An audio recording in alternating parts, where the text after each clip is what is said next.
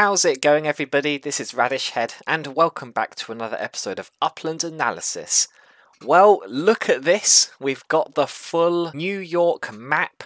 It looks very impressive, I think, of course, with the recent addition of Queens towards the east side, and with that, the final piece of the New York puzzle is complete. I did say in my preparing for Queens video that the stress test was bound to be the stressiest stress test of all time because it was held before the full release and it was in very high demand areas of Queens, and I said if they can handle this, then I think it bodes well for the full launch of the city. And I was right. The stress test was excellent. I know there was a couple of minor issues, but overall, I was certainly able to click and things were responsive and I could mint properties and it was pretty prompt. And that seems to hold over for the real release as well. Again, I heard there were some minor issues that were affecting like specific properties, but on the whole, wow, I don't think I've experienced a release that smooth since Chicago.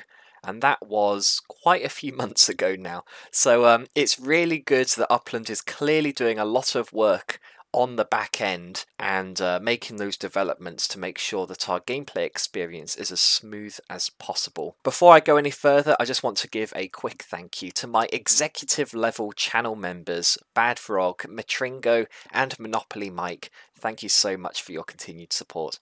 Now this video is all about how I did in Queens, how I'm sort of feeling about my collections, do I feel like those predictions have held up, and general strategy in that brief period between the city being released and the collections being revealed and beyond. So let's talk about my minting experience, and I'd love to hear about your experiences minting in Queens in the comments below, and of course in the Club Radish Discord server. I'm always on there chatting to people. The link is in the description below for that. So when the hammer dropped and we're at 8 AM Pacific time, where was I? Well, I was stressing is what I was doing because my block explorer was floating along Kew Gardens here, and it had been for the past like 20-30 minutes, and I was just watching my block explorer trail sort of disappear out of Kew Gardens. I was like, oh, if the release had come like 5 minutes earlier, I would have been able to grab loads of stuff. But thankfully, my explorer, by the time the release opened, was right here on Queens Avenue, and the tail was just barely in the corner of Kew Gardens. So I had a choice to make, Queens Boulevard or Kew Gardens. And the thing which really tipped me over the edge was that these Queens Avenue properties, they were all marked. So what I did, my explorer's literally here. I went bam, bam, bam, bam. 4 marked Queens Boulevard properties immediately. Then I quickly scrolled down here. My tail was still just barely in Kew Gardens, and I just managed to grab this one on the end here, which I've actually since sold. I've sort of sold a couple of properties around here just to recoup some of my funds. But yeah, I managed to grab this one. Then I sent to it, and I went bam, bam, bam, bam, bam, bam. Grabbed all of these, this entire corner of Kew Gardens. Grabbed these, grabbed this. I knew it was going to sell out pretty quick, and I don't think I was like the only person in this corner of Kew Gardens because I scrolled along because I was like, why am I able to get all these? Like, have I misclicked? Am I in the wrong neighborhood? But no, everybody was like down like the south side of Kew Gardens minting up. Nobody had noticed that I was up here minting stuff, I don't think. So that was really cool. I think I managed to grab 15 properties in Kew Gardens, of which I've sold like 2 or 3. So that's pretty good. I'm feeling confident about Kew Gardens. There's not that many neighborhoods in Queens that are small enough to be exclusive collections. I'm sure that Upland are going to have some exclusive neighborhoods, and Kew Gardens is a really good candidate. I'll tell you another really good candidate, and I feel like a fool because I completely neglected it. It was like one of the top comments of my predictions video. Why wasn't I talking about Rockaway? And I'll be honest, I kind of didn't appreciate how important this area was to the history of Queens. When I saw it on the map, I was like, oh, it's like a wannabe city island, but it's way too big and it looks kind of, I don't know, I just wasn't inspired by it. I quite liked this bit in the middle, but I the broad channel, but I totally neglected this. And I was like, well, if anything was going to be popular, I guess Rockaway Beach, because it's got a cool sounding name. But yeah, it's turned out that this has become quite a hot area, Rockaway Beach, and especially Rockaway Beach Boulevard. As I said, there's not that many neighbourhoods which are small enough to be exclusive collections, and a couple of the ones which are down here in Rockaway. So Rockaway Beach, Bell Harbour, definitely this one on the end here, Neponsit. Although that one doesn't sound that inspiring, to be honest. So I'm not convinced, but you never know. So yeah, anybody that managed to grab stuff down there, like congratulations, you saw something which I didn't. Will be interesting to see if that works out in terms of the collections. But that's enough of that. So I grabbed stuff on Queens Boulevard, went down to Kew Gardens, and then I was satisfied I'd grabbed what I could in Kew Gardens, and I raced on over to Long Island City and Astoria, because everybody knows they were like the top places. And to be honest, I was thinking, oh, you know, I've probably left it too late, there's not going to be anything there. Well, actually, I was quite surprised by just how much there was unminted. Until I started clicking on properties, at which point I realised exactly why they were unminted. It's because Long Island City, sorry, I've been calling it City Islands this whole video. Long Island City is very expensive, but I did manage to send to a property where there was a bunch of stuff for about 20k. So I was like, okay, that seems like a win. You know, it's a popular neighbourhood, people just aren't willing to pay like 100k for a property. I'll grab some 20k ones. Then I used similar logic in Astoria, so I sent over, I managed to grab some small properties down here. I think this 31st Avenue, like, I'm not saying it's going to be a collection necessarily, but I've noticed that this 31st Avenue has like a lot of restaurants and stuff on it, so I don't know, like maybe it won't be a collection, but certainly within like Astoria, it seems to be one of the like more well-known streets. So it could be a good place for a racetrack, I don't know. But yeah, so that was it. So Queens Boulevard, down to Kew Gardens, across to Long Island City and Astoria. Then I was like, okay, I'm quite happy with how I'm doing here. I'm not done yet. So I was like, yes, Glen Oaks, this is where I want to go. So I zoomed in on over here and I was like, okay, this is probably all gone already. It's a tiny neighbourhood. It's like the only neighbourhood which has a potential of being a rare as far as I'm concerned, because it's got like 200 properties in it. Of course, all of these small ones were gone, but you know what? These properties weren't. This 260th Street surrounding the Glen Oaks Oval, none of them were minted. And I was like, okay, do I want to spend 500,000 UPIX minting a massive property in Glen Oaks? The answer, as you can tell by this big blue blob here, was yes. But it tore me apart. And I was racing for this oval, because not only is it the most reasonably priced of the 5, it was also, you know, the middle, so everyone wants that. Congratulations to David Walker, who I believe grabbed that one. Yes, very good.